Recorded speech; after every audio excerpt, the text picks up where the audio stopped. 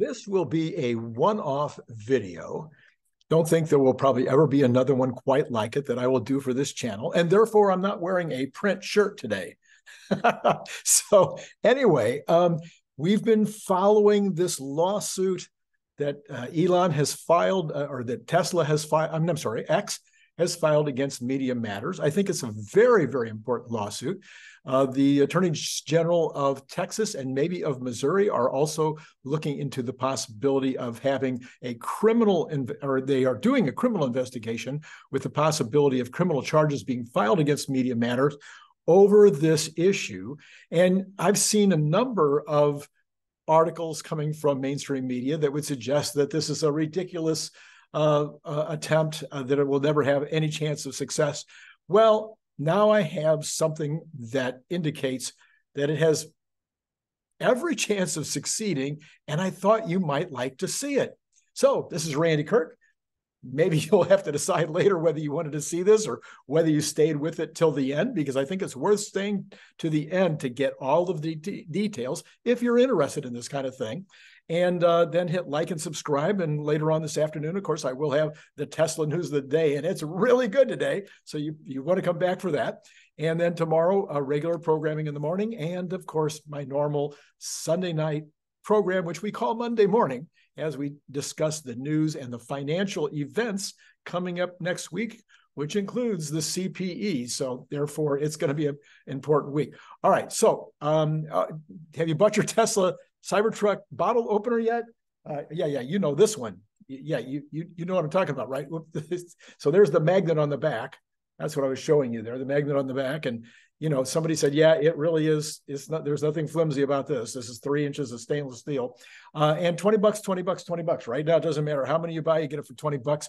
Sold about 100 since we announced the price difference.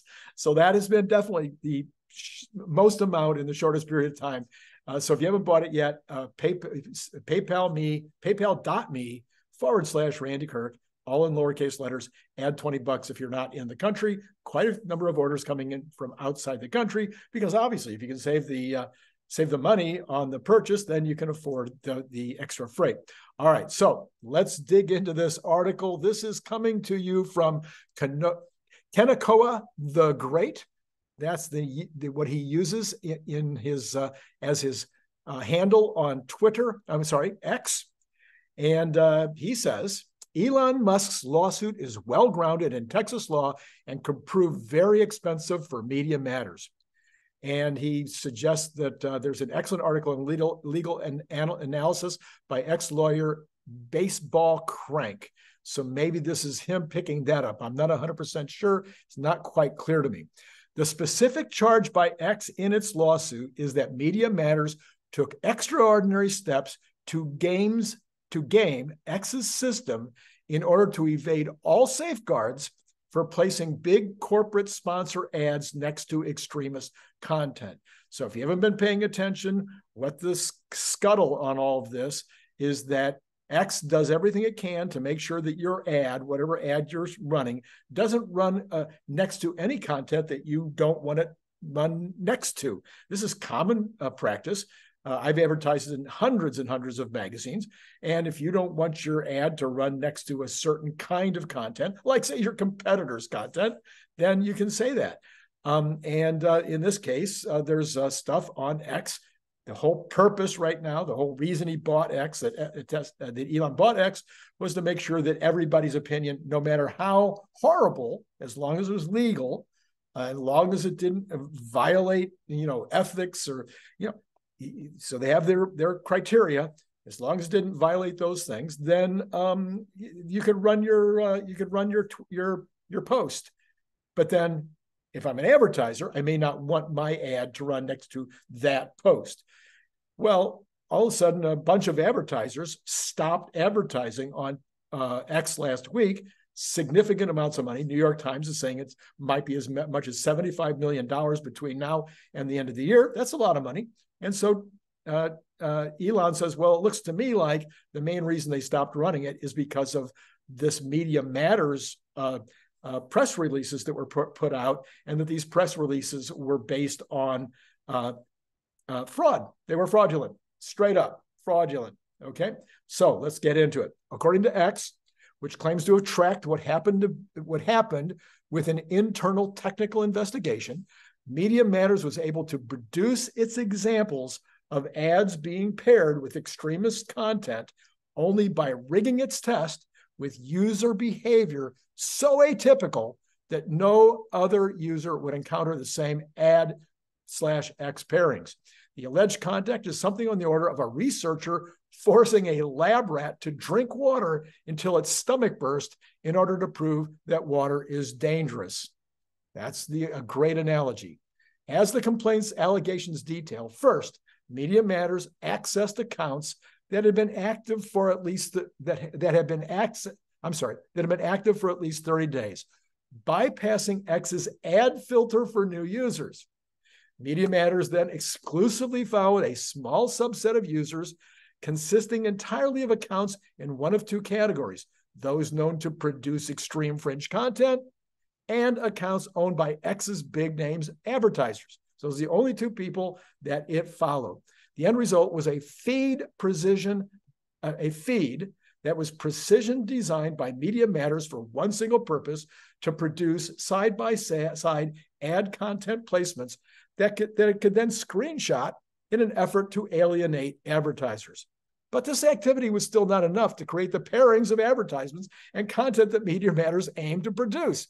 Media Matters therefore resorted to endlessly scrolling and refreshing its unrepresentative hand-selected feed, generating between 13 and 15 times more advertisements per hour than viewed by the average X user, repeating this inauthentic activity until it finally received pages containing the result it wanted: controversial content next to X's largest advertisers' paid work.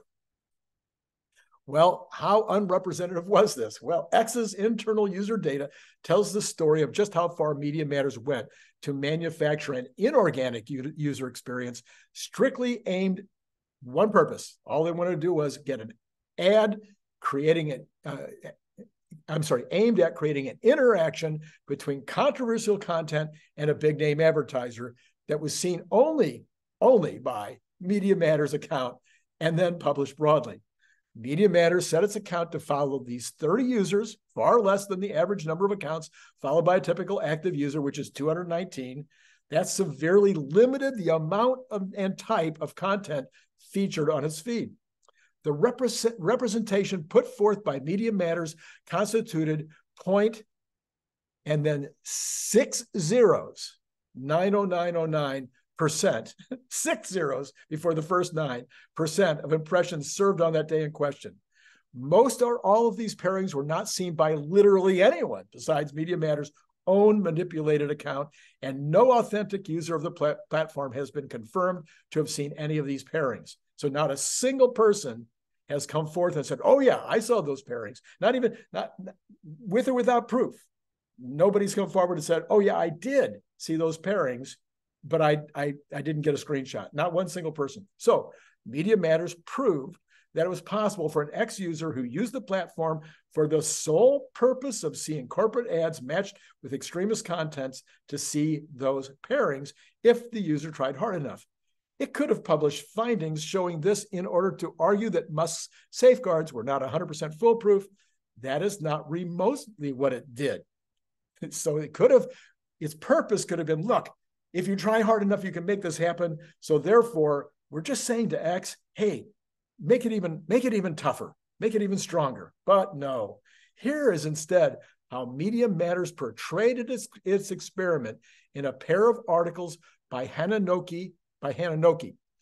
The two key publications are a November 16 article titled, here's the title now, As Musk Endorses Anti-Semitic Conspiracy Theory, X has been placing ads for Apple, Bravo, IBM, Oracle, and Xfinity next to pro-Nazi content. And a November 17 article titled, X is placing ads for Amazon, NBA, Mexico, NBC Universal, and others next to content with white nationalist hashtags. Emphasis added. In each case, the headline sets the tone by promising to show that such placements are an ongoing occurrence rather than something that only Media Matters saw and which was generated in an artificial experiment. So in other words, the headlines were misleading, very misleading, fraudulent, in fact. Now, a sampling of what Media Matters wrote in the articles. As ex-owner Elon Musk continues his descent into white nationalism and anti-Semitic conspiracy theories, his social media platform has been placing ads for major brands like, list the brands, next to content that touts Adolf Hitler and his Nazi party. During all of this Musk-induced chaos, corporate advertisements have been appearing on pro-Hitler, Holocaust denial, white nationalist, pro-violence, and neo-Nazi accounts. We recently found ads for Apple, Bravo, Oracle, Infinity, and IBM next to posts that tout Hitler and his Nazi party on X. But as hateful rhetoric flourishes on X, the platform's remaining advertisers are especially affected. In other words, the thrust of the articles was to present these ad placements as ongoing and a recurring problem that Media Matters found rather than events it staged.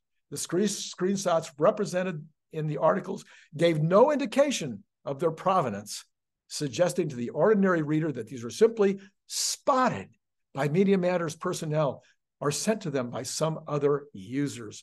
So as opposed to just you're scrolling through and you saw this, you go, oh my gosh, look at that, and you take a screenshot or somebody sent it to you. No, these, of course, were created specifically. According to X's complaint, which is consistent with the way the articles present the screenshots, Media Matter went out of its way to avoid transparency by conducting all of its experiments through a private account that could not be seen by other users. Media Matters omitted in its entirety its process of manufacturing these ad pairings. It did not include in its article that it created user-only following, et cetera, et cetera. Neither readers nor advertisers had any way of knowing that the entire feed was orchestrated to get the result. Media Matters also omitted mentioning in its entirety its excessive scrolling and refreshing. All of that was left out. Media Matters' image choice and its smear also functioned to hide the true nature of its report. All images selected contained only the ad and the controversial content, with all of their posts absent from view. Media Matters at no point included images with any information about the account that was exposed to these images. They cropped that out. So the cropped nature of Media Matters' deceptive screenshot leaves its profile picture out of the frame. Consistent with its past practices, Media Matter trumpeted the specific advertisements affected in an open effort to get them to cancel business with X. Apple, IBM, Comcast, and NBC Universal all appeared to have canceled or suspended advertisements, results that Media Matter publicized and celebrated afterwards. In the unusual case of defamation or its commercial cousin, business disparagement, the main claim raised by X, it can be difficult to meet the demanding threshold for proving special damages directly traced to the statement. Here, the Media Matters report appears to have been the direct and proximate cause of those losses by X and to have been written with the aim of causing them, if by no other reason, I'm adding this, if by no other reason about their celebration afterwards. So defamation and the commercial cousin, business disparagement, these are difficult cases to win. You have to have a great proof case, but they're suggesting that the proof case is there, and I'm certainly believing it. X has chosen its venue well. The Northern District of Texas, and in particular Fort Worth, has a conservative branch, a conservative jury pool, and a relatively fast-moving civil docket. All bad news for a left-wing organization defending a politically charged civil suit. Judge Mark Pittman, to whom the case has been assigned, is a Trump appointee. The district is not the sort that tends to favor disposing of cases on motions to dismiss the complaint. Rather, they allow them to go forward to discovery. As we shall see, Texas law, while hardly unique on this point, provides some fairly clear guidance in favor of the legal claims brought by X. So now I'm going to get into the legal side. This might be as far as you wanted to go. You get to see kind of how the setup is, but I really, I'm a graduate of UCLA law, as you well know, and this is the part that's kind of fun. It might be fun for you as well. Does X have a case? Assuming that it can prove the facts alleged in the complaint and that those facts will be judged under Texas law, it would seem like the case can survive a motion to dismiss and get to trial. A pair of defamation suits against Dateline NBC provided examples of how these kinds of cases can go. In 1993, NBC settled a lawsuit filed by General Motors after a Dateline program about allegedly unsafe GM pickup trucks featured a test in which a crash caused a truck to catch fire. Sound familiar? NBC insisted that its report was accurate. It showed a real GM pickup truck. It literally did catch fire, and said NBC, GM pickups really were prone to that sort of fire. What NBC didn't tell viewers was that its test rigged the truck by replacing the gas cap with remote-controlled incendiary model rocket engines.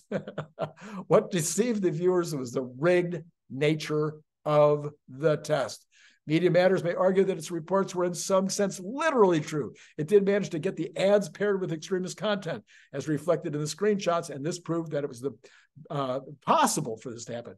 But then Dateline tried the same argument, and the fact that it hid the rocket's engines from its audience was its downfall.